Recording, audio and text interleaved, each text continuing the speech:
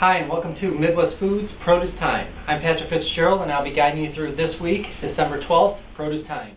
We're going to start out this week with the persimmon.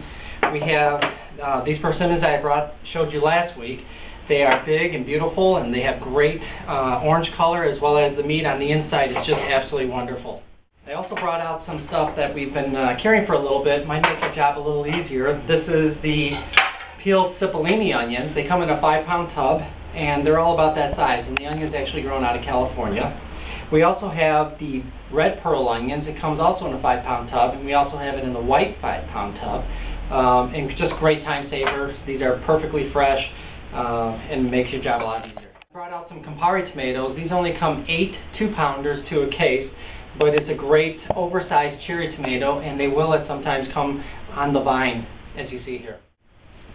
Mushrooms. Finally got some nice wild mushrooms in. They come in the 5-pound box. The sizes and the prices range drastically. So we've got the new trumpet, black trumpet mushrooms, which is, I want to say, over $100 a case. We have the new hedgehog mushrooms, which are probably just under $100 a case, and of course the chanterelles. Now the chanterelles will be going out of season in close to a couple weeks, and then we'll be just having the hedgehogs and the black trumpet. I brought some potatoes out from the cooler, and these are just a sample of all the varieties that we have. I started off here with a red Tom Thumb potato, which comes in a 10-pound box. I have our Washington potato. This is an A red. We also have a B red potatoes. Now, our Washington potatoes are quite a bit more money. They're a premium potato. It is a #1. It's not the old variety, which you can get for maybe about $10 cheaper, but it's a much nicer potato.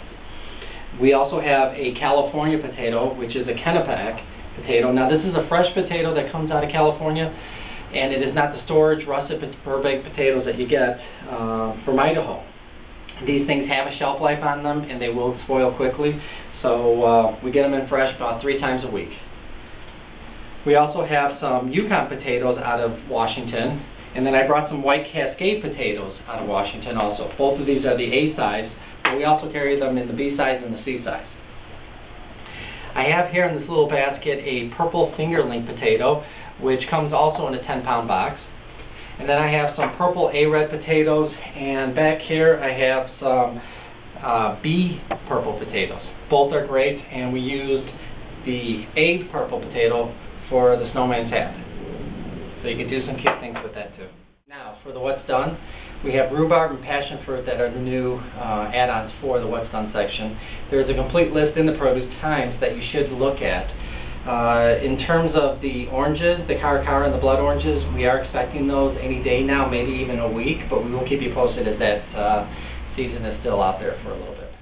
Okay, for our weather, we are experiencing some cold weather in California.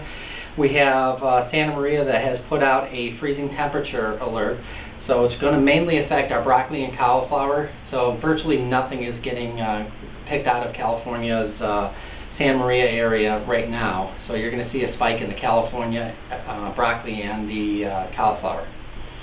Also, a little further south, you have Huron, which is about the same way. So we're slowly moving from the north to the south for our produce, and you're going to continue seeing temperatures overnight somewhere between 38 and 40. Even Yuma, that is in Arizona, is experiencing 34 to 46. And that's your produce update for the week of December 12th, 2011. Thank you, and all those that have sent me an email on doing the taping of the Produce Times at their location, thank you. And for all those that still want to sign up, please email me at producethyme@midwestfoods.com. Thank you, and have a great week.